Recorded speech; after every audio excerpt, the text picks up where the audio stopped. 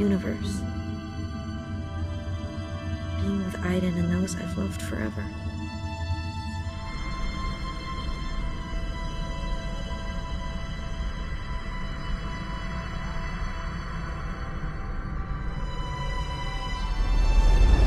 Living, feeling, being in love, growing old. So many things I still have to do.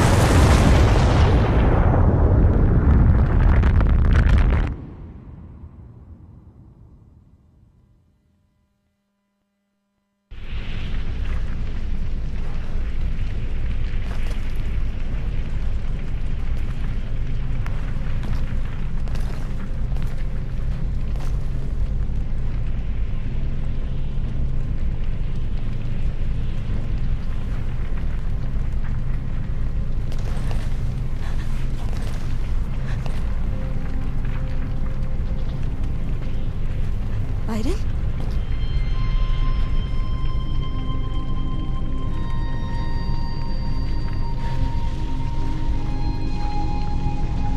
Aiden? Aiden?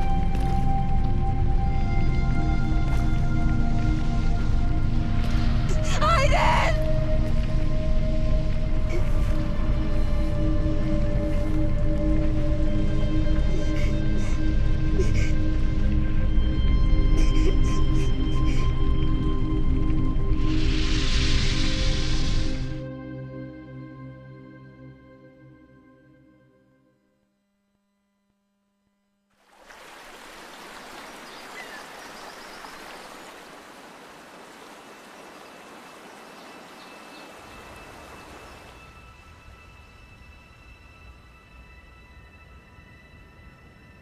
Ever since the Black Sun was destroyed, my memory has been disintegrating. I spent too much time on the other side.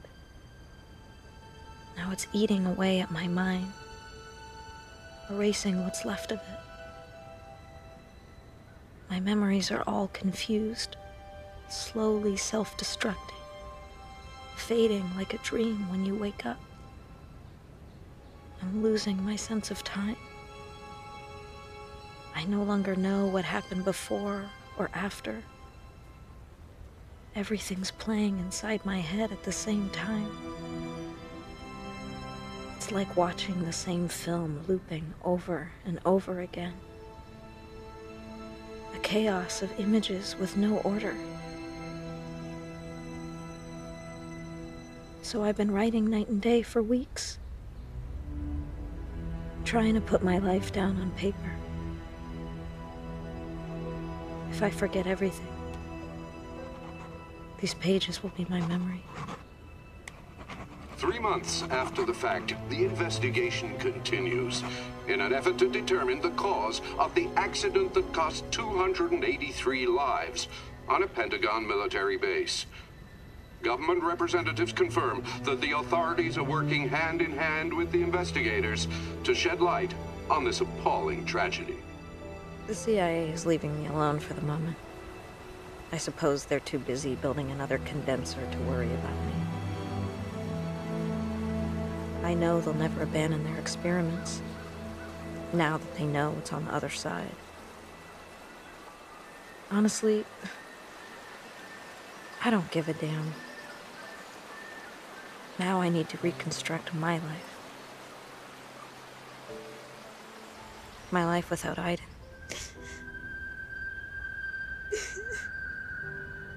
For as long as I can remember, I dreamt of living without him.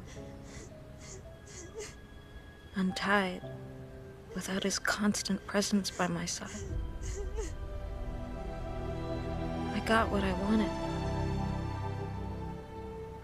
I've never been so unhappy in my life. I feel like part of me has been amputated.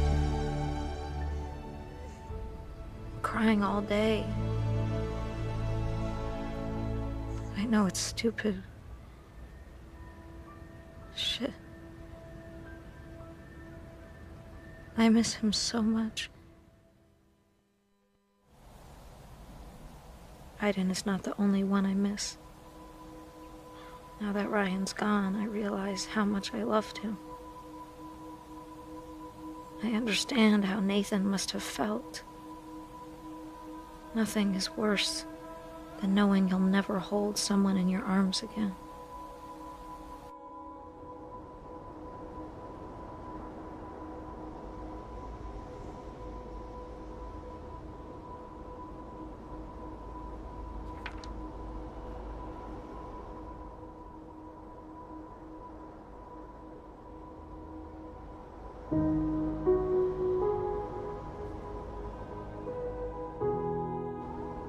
It took months.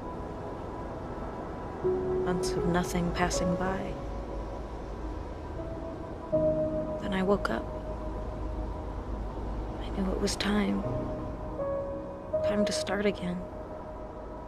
To build a new life.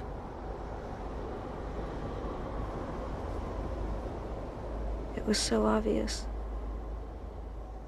Deep inside, I always knew. I just needed the silence around me to hear what I was feeling. They took me in when I was alone, when all I could think of was dying. They shared the little they had without knowing me or judging me. Deep down, I knew that my place was there, with them. Stan does odd jobs here and there. Tuesday looks after little Zoey. They're not rolling in money, but they manage. I never told them about my past, and they never asked. They love me for who I am. Just some weird chick who talks to spirits.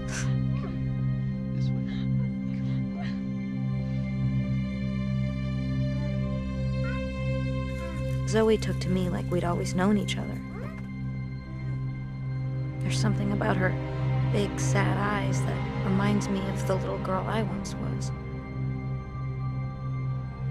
I knew she was different from the moment I saw her. We haven't talked about it, but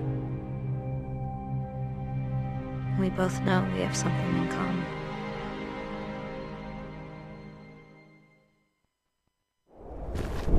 I see things at night. Terrifying things. I tell myself it's only nightmares, but I know it's not true. The only one who can save the world is a little girl. I have to prepare her. I know I don't have much time. Once Pandora's box is open, it can never be closed again. No, it's not nightmares.